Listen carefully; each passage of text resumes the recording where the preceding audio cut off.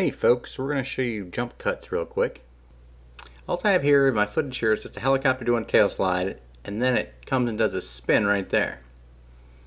I've taken the audio out of it, but just by selecting it and dropping the audio down to 0. And we're going to drop in some background music. And you'll see now it's a nice little poppy clockwork ticking. And right there's a nice big explosion. Now that would be nice if this matched up with that. And you can't really like pull it away, or what you do is you come up here and go into your clip trimmer and just go ahead and pull this over to where that matches. Now you'll see that, ooh, I'm right on it. Now this is going to play just perfect.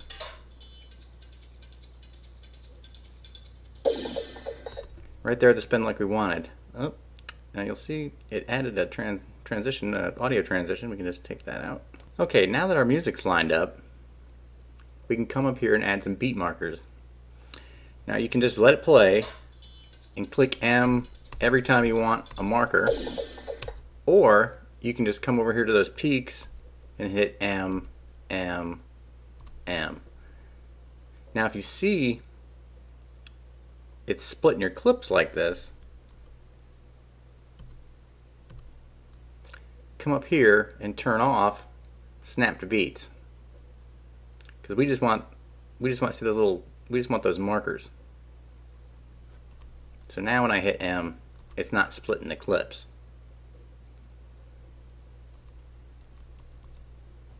See? And after you're done with that, click done.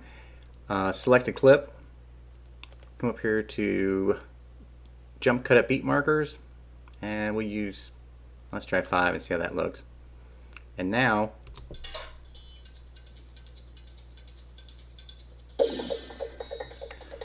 but those cuts messed up our timing, I see, so we're going to have to pull this back over and just do the same thing we did before.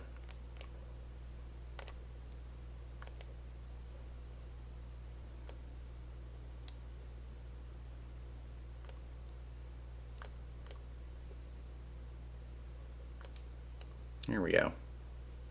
That's pretty close.